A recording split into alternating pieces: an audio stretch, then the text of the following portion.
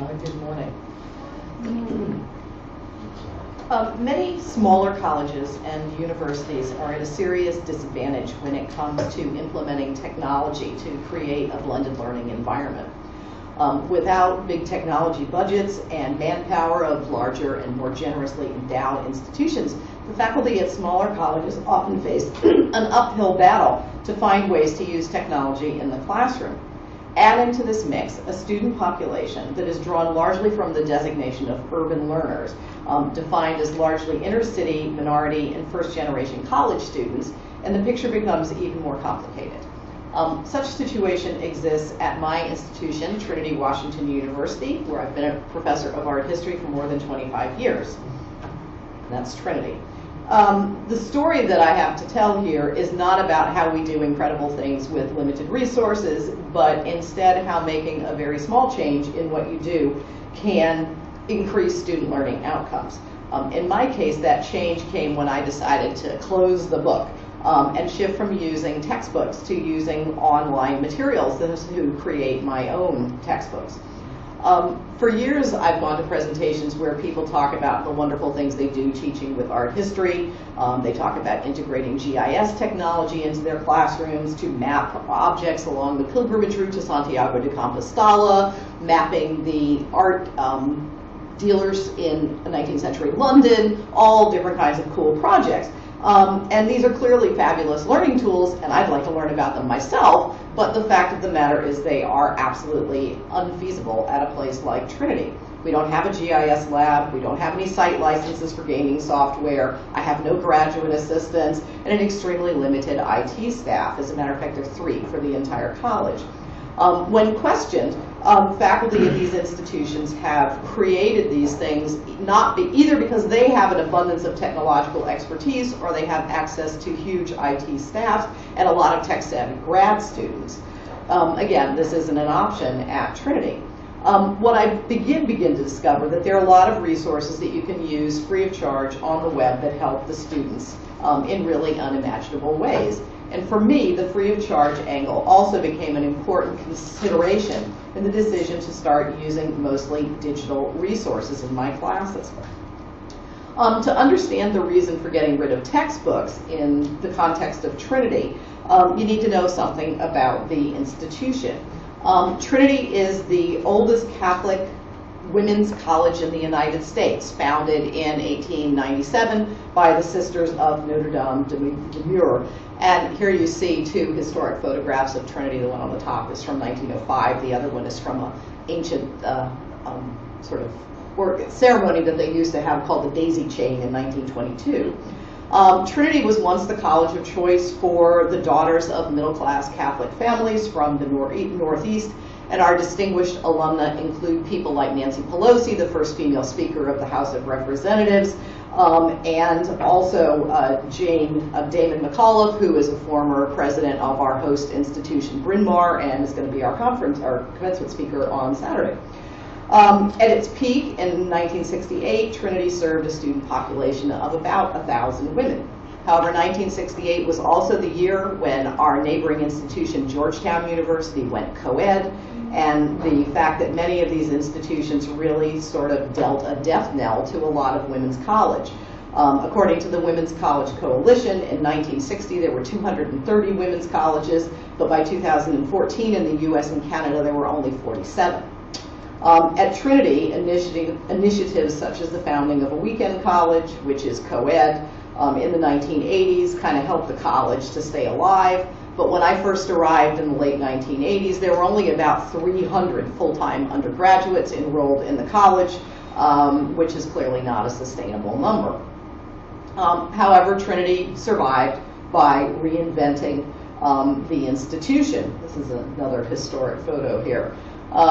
The original founders of the college, Sister Julia McGrarty and Sister Mary Euphrasia, fought to establish the institution, even going so far as to hunt down the Archbishop of Washington when he was on vacation, traveling from DC to Atlantic City, New Jersey, wearing the very standard heavy woolen robes worn by sisters of the 19th century in the August heat and humidity. They impressed the Archbishop, and who supported their cause, and Trinity was established to serve the underserved, and in this case, women. In the 1990s, Trinity reinvented itself with our president, Patricia McGuire, at the helm, who is an equally determined woman. Trinity began to focus its attention on, once again, serving the underserved, but this time with an emphasis on minority women. And here is our president with some of our students. Today, Trinity is a thriving institution with a student population of more than 2,200 scattered across 5 schools. And on June the 4th, we are going to actually celebrate the opening of a new academic center, which is the first academic building built on campus in 35 years. And this is the new building, and the woman standing there over the school seal in the middle of the new building is our famous history professor, also one of our nuns, resident nuns, and the college archivist. We do accept men in some programs, but in the core liberal arts program of the college, our population is still only women, and today we have about 1,000 students in that program, so approximately the same as we had in 1968. This is a situation of students today and yesterday. Basically, staying true to the original mission, Trinity underwent what we refer to as a paradigm shift. Our student body now largely consists of African American and Latina women, many of whom face financial difficulties to come to college. The journey of Trinity in this respect was actually profiled in a film that was done by the Chronicle of Higher Education in March of 2015, and this paints a very vivid picture of the difference in our student body today. As the film points out, 90% of our students are African American or Latina. 70% of our students are eligible for Pell Grants, which, if you're not familiar with that, is a government program to provide money to low-income students. Typically, people who receive the most money from Pell have a family income of under $20,000 a year. The median family income for a full-time Trinity student is $25,000, which is pretty impressive. We also have significant situation with other kinds of students that come here. This is a picture that was just taken a couple of weeks ago at the launch of the literary magazine at Trinity. And one of the students in here is actually from a program called the Dreamer Scholars, which is a scholarship that's given to students who, although they were born in the United States, their parents are undocumented alien, which means that they have absolutely no access to financial aid at all. And the student in this picture who's in this, I have had the privilege to teach, and I have to say she's one of the most brilliant students I have ever taught in my entire life, and she would have never been able to go to college if it hadn't been for that program. Needless to say, these rather dramatic shifts have necessitated a rethinking about teaching and learning. In art history, this has been a particular problem. Financially challenged students tend to come from struggling high schools and backgrounds, and the lack of cultural literacy is a really significant factor. It's a sad fact that the vast majority of Trinity's students are from the Washington, D.C., Baltimore area, and they've never set foot in a local museum, despite the fact that nearly everything in Washington, D.C. is free of charge. It was a shock to me to discover that many local school districts don't even organize field trips to such places. As a parent myself, I chaperoned many such trips for my own children, and on an even more personal note, I actually grew up in Washington, D.C., and I have very vivid memories of sitting cross-legged in front of Renoir's luncheon of the boating party at the Phillips Collection, and here you see a slide of this, on an elementary school field trip, and I think that's why I became an art historian. While many students have very limited access to art history prior to college because it tends to be a specialized AP course, a lot of K-12 students have exposure to great works of art through other means. They're often used as illustrations in classes. They're used in history, English, different kinds of things.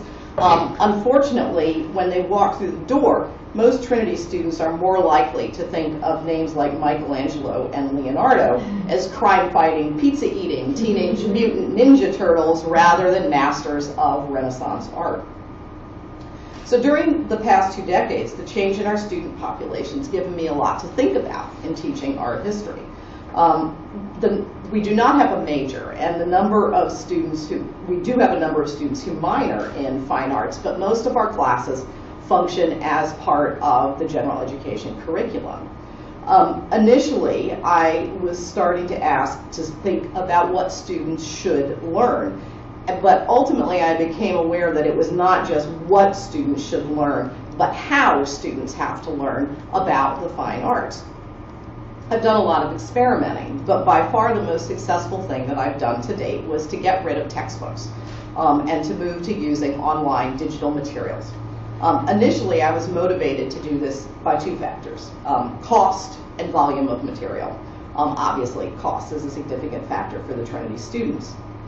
So a number of years ago, faced with students who were failing in mastering the material, I passed out an anonymous survey with one simple question: did you purchase the textbook? I was disappointed, but not surprised, when about 80% of the students said that no, they hadn't bothered to buy the book. To put this in perspective, the current list price as of the other day on the Pearson Higher Education website for Stokestad's Art History, which is one of the main survey texts, was $239.07, which is a significant amount of money for any student. Obviously, used books, online sellers such as Amazon, and rental texts provide a more reasonable price point for these texts, but they also require access to online sellers and credit cards, which our students don't have. Many Trinity students receive vouchers as part of their financial aid packages, which can only be redeemed at the Trinity bookstore. So even when providing used books, the prices of the actual bookstore tends to be significantly higher than using online sellers, to which they have no access. This question of access to textbooks becomes a significant stumbling block for financially challenged students. Another issue, quite frankly, is the breadth of the textbook themselves. The discipline of art history has evolved to become more inclusive, which is in many respects a great thing. But in the real world, teaching students with limited cultural literacy means paring down to basics and creating understanding rather than increasing breadth. Several years ago, I sat in a focus group at one of the main survey textbooks at a conference where the author of the book, who works at a very different kind of an institution than Trinity, stated that his motivation for expanding the textbook was that his students constantly wanted more. Well, half the room agreed with him. The other half, including myself, complained that this was too much for our students. Textbooks publishers haven't listened to us. An example of this is the average size of one of the textbook, and it's really grown. When I was an undergraduate a long time ago, the main textbook that I used was about the size of what you see today as a brief history or a basic history of this. And now the textbooks are about double in size, with this emphasis to try to put more inclusive material in it. And I found that the sheer volume of totally unfamiliar material is extremely intimidating to the students. Even using the basic textbook, which I did for a while, caused the students to fret over the vast number of illustrations, even though they weren't asked to memorize every picture in the book. So I really began to consider ditching the textbook when I attended a VAP camp, which was done in association with the College Art Association in February of 2013. One of the sessions was actually led by Dr. Nancy Ross, who's an assistant professor of art history at Dixie State University in Utah. And she offered a kind of simple but really insightful concept, and that was put a bunch of art historians in a room with people had different specializations, and in 90 minutes come up with an online textbook. And it was a very, very educational experience to go through that. Basically because what we discovered was some areas were pretty well populated and some areas were not populated at all. And so this showed that it was very difficult for people to actually do this. And of course, if you don't have the specialization in some areas when you're trying to put this together for a survey class, you don't exactly know where to look. So it became very difficult for her to do this, but it was a really fascinating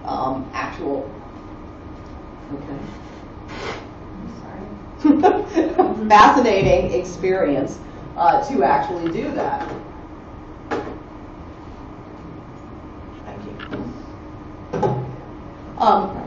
Discussions with Dr. Ross were kind of interesting for me too, because even though she teaches at a place with a very different student demographic, a lot of the challenges that her students faced were the same from what I was facing at Trinity.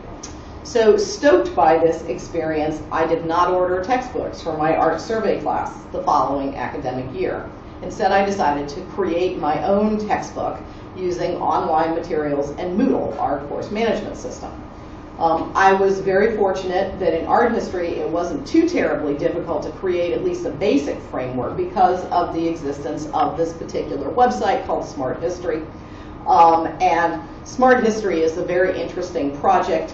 The aim of it is to actually create a free, open access history of art that is illustrated with high quality digital images.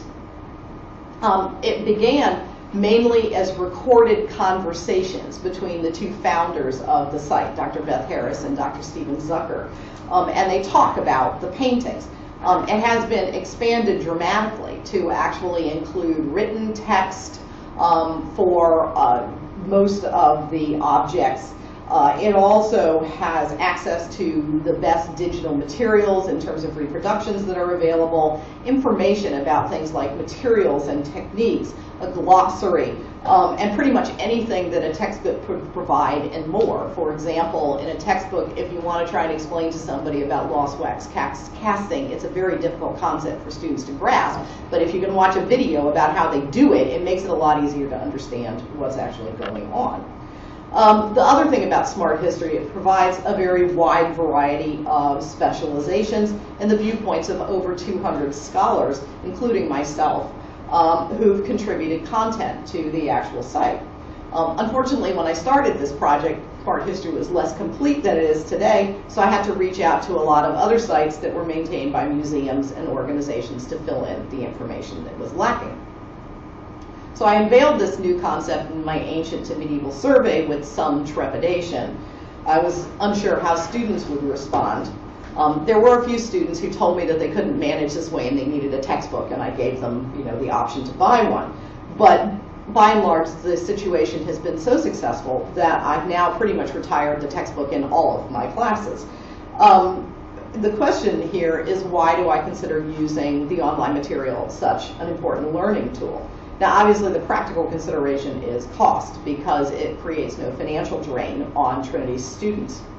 Another practical consideration for me is that our Moodle system actually allows me to track student activity so that I can actually check on whether or not students clicked on the assignments. And although this may seem a bit big brotherish, it allows me to check on students, particularly those who are performing poorly in the class, when they come and sit in my office and say, I don't know how to study for this class, and I can go back and look and say, well, if you did some of the reading, it might help a lot. And so this is a good issue for me. With the traditional text, I don't know if they open it, I don't know if they use it as a doorstop, I don't know if they actually purchase it. So for me, this is a really added bonus. Given the fact that many of our students come from underperforming educational backgrounds, sometimes we need to teach the students how to learn, and that it's necessary to do certain things in order to learn, and this has proved to be very beneficial for me in assessing my classes. The other idea, which is very important, is looking at how students learn in this movement to online text. Again, it's a question of trying to ascertain exactly what skills students are lacking and trying to make up in these areas.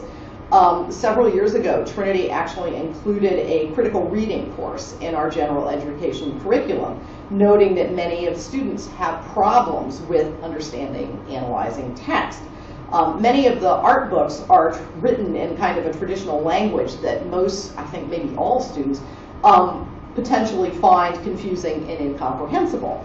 To give an example of that, the discussions of this particular painting, which is by an artist named William Holman Hunt, is called The Awakening Conscious. It was painted in 1853. This is showing you the painting and then just the little page on Smart History. In the Jansen Basic textbook, they talk about this picture. They give it a paragraph. And they talk about the work of the artist, and this is a quote, characterized by a combination of Victorian moral didacticism and intense naturalism. This is something that our students definitely have no clue what they're talking about. He goes on as well, the author, to talk about, and this is again a quote, the density of objects and figures in the painting, which eliminates the compositional patterning and pleasing contours that the PRB disliked. Now, I'm a Victorian specialist, and I'm not quite clear what he means by that. And that would not be something that I would write, and I did actually write the text that goes along with this here, and it isn't anywhere in here, nor is it anywhere in the recorded conversation between Dr. Harris and Dr. Zucker that goes along with this. Smart history, just as a contrast, it's written in a much more general language. And as a contributor myself, I can attest to the fact that it is extremely difficult to balance the need for substantive information with a readable and accessible style that the average person can actually understand. The Awakening Conscience entry on Smart History contains basic information about the painting in both written and in audio formats. It also contains hyperlinks to other articles that explain certain concepts. And if you go down, it contains as well little details of the picture, its relation to some other Victorian paintings at the time, and at the bottom of it, it has a series of things that you can click on to give you more information about that particular painting. So you have a situation that allows not only the students to learn about the work itself, but it also gives them opportunity to follow up on it. So if there's something that particularly grabs their attention, they have a mechanism for moving through the material. Now I use this example not because I think that I'm a much better author than the guy who wrote the Janssen survey text, but to point out that it's important that we start trying to make some of these materials more accessible to students to ensure that their learning outcomes are achieved. More important in the switch to online resources is the increase in cultural literacy and the improved outcomes that have resulted from the switch. I believe many teachers like online material because it makes certain things more alive to the students. Instead of looking at piles of marble columns and broken statues and trying to imagine a Greek temple, current online projects reconstruct such places and allow the students to actually see them. More importantly, the online resources allow students to watch things more than once. If you post it, if you show it in class and the students watch it, then that's it. If you post it on Moodle, the students can watch it multiple times until they understand a concept. A curious student can use this to their advantage. So the students here, again, it helps them to be taught how to learn, what kind of materials they need, and allows them to take some ownership of actually learning. I probably wouldn't have tried this had I not gone to some of these technology things. And it's been interesting because the students in Survey 1 particularly report that they enjoy watching the reconstructions and other materials. It's also important, again, for Trinity students because they have not had the opportunity to travel and to see other places. Many of them have never left DC. And they don't understand why DC looks like a temple. They don't understand the motivation behind the architecture of it. So the fact that these students don't have this kind of access, having them fly through a 3D construction of ancient Rome, which is done this. There's an ancient Roman project that's been done. But again, it was a big budget thing. It was like a $100 million budget price tag to create the models here. But allowing them to do this, it's not exactly a replacement for a trip to Italy, but it's better than they can get by looking at all of the columns lying on the ground. In the time that I've used the online resources, I've also been able to document a number of impacts on my classes. Firstly, there's an increased rate in returning students. Since we don't have a major program, most of the students come in, they take one course, and then they disappear to satisfy their gen ed requirement. But we always have had a number of students who would decide they really liked it, they come back, they take more than one class, sometimes they decide to minor in the subject. I keep statistics on returning students in the program, and in the past few years since I started doing this, the number of returning students has more than doubled, which I think this is not just because I'm an amazing professor, but I know from talking to students that they, A, really like being introduced to a subject they didn't know about, and B, they really like being able to explore it in their own time outside of class and those that are interested really do take advantage of that ability. Because the online materials have a much higher rate of interactivity, this has proved a lot more intriguing to the students. The second way that I can document the impact of online resources is improved test scores.